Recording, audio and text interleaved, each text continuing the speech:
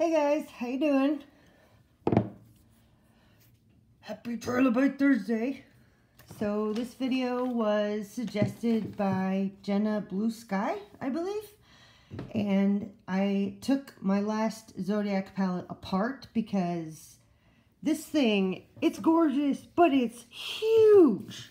Okay, like I mean, look at how much wasted space is on this palette. Whoops, sorry about that. Beautiful colors, so much wasted space. So I took my last one apart because that was awesome and put it into a palette like this, which is half of it. And I use these magnetic things that I got from Amazon. I should mention that before starting this project, you need a placemat from like the dollar store because there are, you know, things involved. You need to be careful because an X-Acto knife is your friend. And also, I use a bunch of different types of tweezers. Yeah, don't do a manicure before you do this because you're going to destroy your manicure, and don't wear a shirt that you like. So a bunch of different types of tweezers come in really, really handy. And if you happen to own a Cricut, some of these tools come in really handy too. Like I used some of my Cricut tools last time to take this sucker apart. So, and this is a BH palette, so these are not magnetic pans. That's why you have to put like the little stickers on them to get them to, you know, stick once you get them out. But we're going to dismantle this sucker, and yeah, that's where we're going to go. So, and then I have, like the Mac store, they sell these for, they're like $6, but I got my other ones on Amazon, but then I saw this one. I was like, ooh, I may as well pick it up while I'm here. I'm going to insert pictures of the last two palettes I took apart and the carnage that ensued. And you can go from there. Like this is the rest of what I took apart. Some of them don't make it. Some shadows decide that this is the end of the road and they don't want to go any further with you, and you can try to repaint them, but they're done after this. So we are going to take this apart with X-Acto knives. So hopefully you can see this. I'm gonna be over here. Oh, and always have Clorox wet wipes. And I suggest, like, I'm doing this in pajamas because this is gonna go everywhere.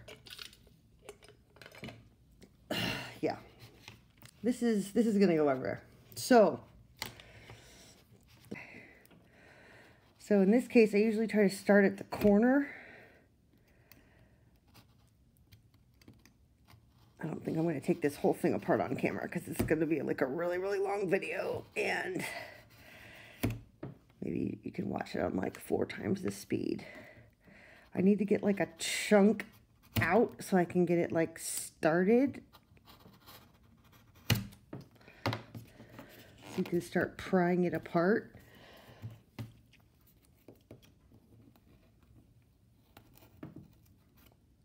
This is actually really, really, really thick.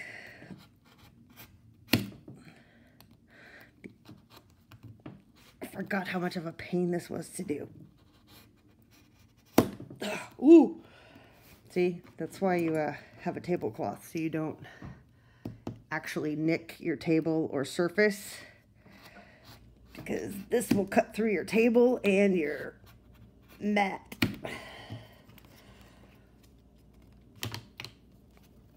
And then you just try to pull it apart as much as humanly possible. Wow, this one is not cooperating. The last one tore apart pretty easily. This one is glued to all heck in a handbasket here. Ooh. I wonder if my head's in the video. I'm wearing safety goggles in case you were wondering. I'm a big advocate of personal protection equipment. If I had a chainmail autopsy glove, I would be wearing it, but I do not work in that field. So, like once you get this started, it's actually not that bad. It's just getting the initial part started. That's like the worst part. And the few paper cuts that you may get afterwards.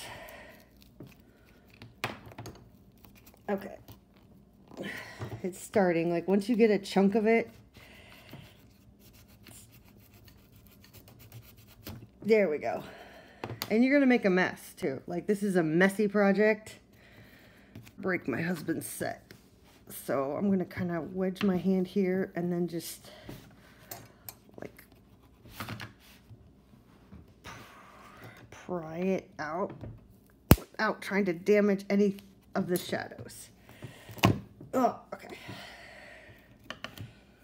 So again, wow, this one is glued way worse than the other one. The other one was, there we go. Okay. Now we've got it. All right, now we've got it started where it's starting to come up.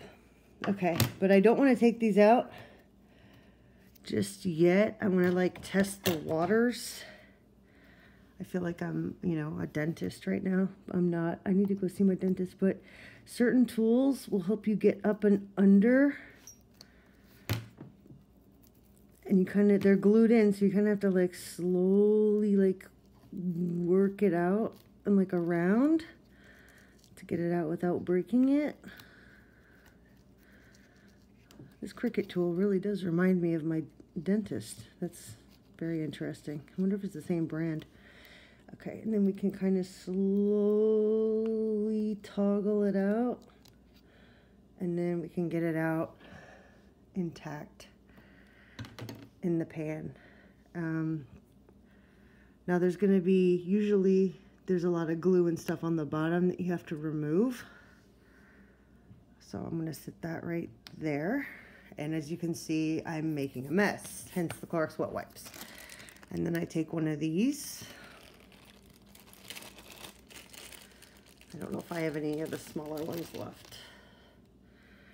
And then I just peel.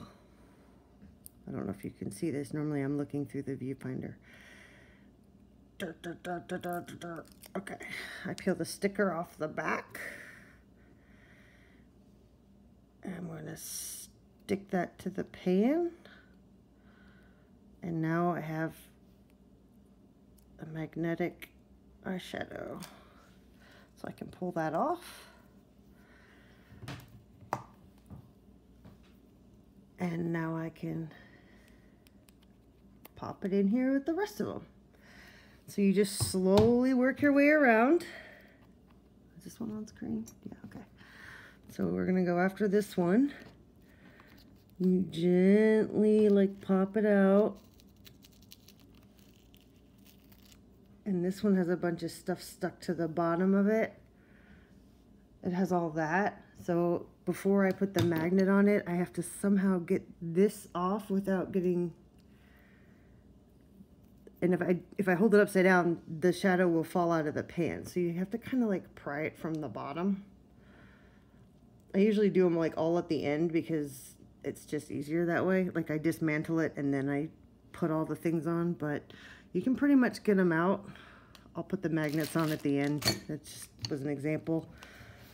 So now we're back to prying, but yeah, lots of tweezers and a Cricut tool is the best way I've found anyway. And now I can start going after these, and you just systematically, these shapes really like to crack when you pop them out. The circle ones pop out easier, but this one, it's already cracked. Like they crack so quick. And then you try to take the stuff off the bottom and then the whole thing falls out. So sometimes you have to kind of like let them settle a bit. And as you can see, this is like a very messy project. So these are actually kind of hard to get out. The circle ones come out really nice usually, but these not so much. If you can get under and then kind of scrape it and then try to keep it like as flat as possible. while you do it.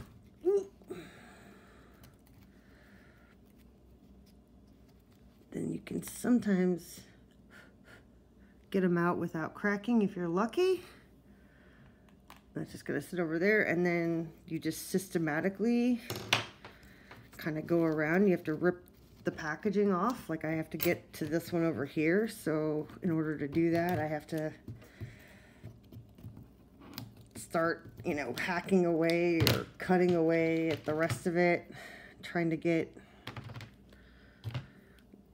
usually go after the, of course, that's just what happens. So you just, the one in the center is interesting because it's set a lot deeper down in the thing. So to get that, I usually try to get that one out last after you've gotten the rest of them, because that one sits a lot lower. But yeah, you just methodically go around taking chunks of the cardboard. It's pretty much just trial and error, really.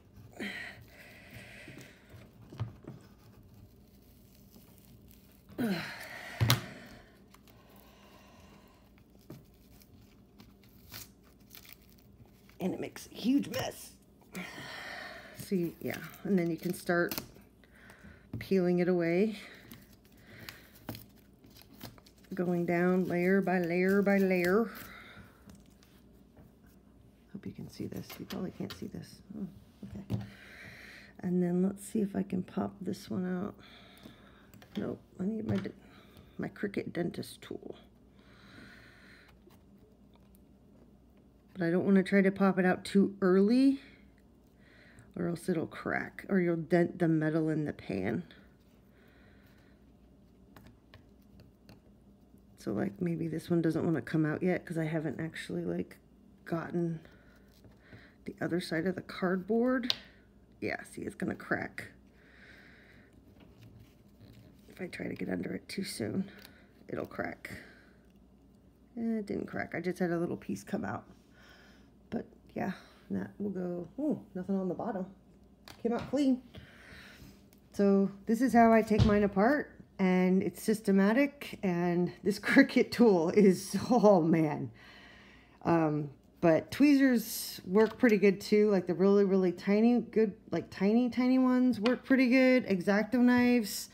Yeah, Cricut tools are amazing for this. X-Acto knife, Cricut tools, and then scissors, because you need to like pull up the glue. And I mean, if you have nails and you try to do it, your nails are going to break. I mean, that's most likely the scenario.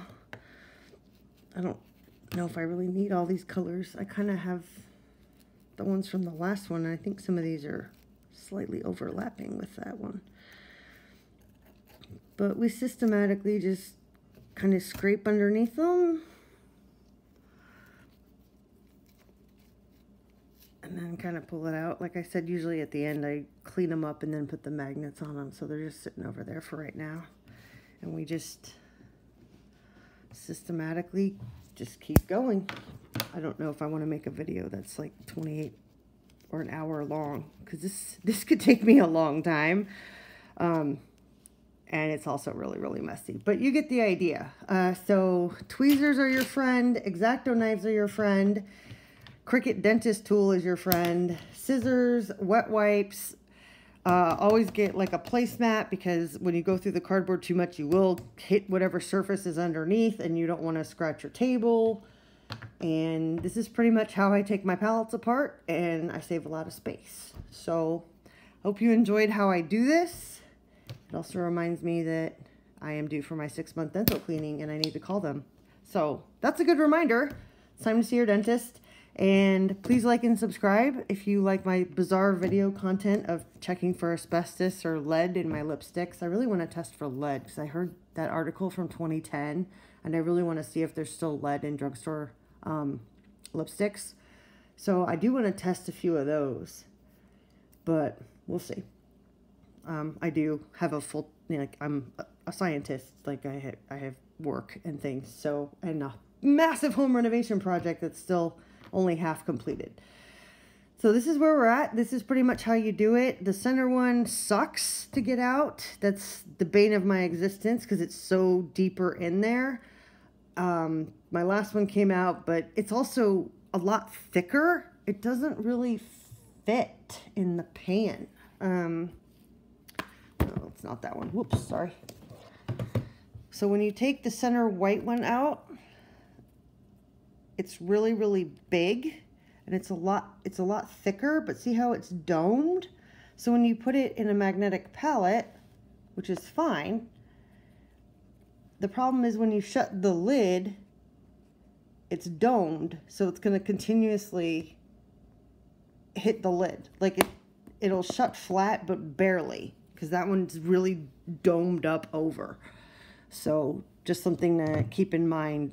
That one's hard to get out, but I really do like it. I started using the one as a highlighter, and I really like it as a highlighter now that I've, you know, taken it apart. I don't know if this one's exactly the same as the other Zodiac palette. Looks kind of similar, but this shift looks a little bit more pinky blue. But yeah, so I'm going to finish doing this after I wash my hands. And yep, that's how we do it. So you can order the empty palettes on Amazon and the magnetic stickers, or you can find them at the craft store, or yeah, that's pretty much how you do it. So if you have a faster way or know a better way of doing this, please let me know.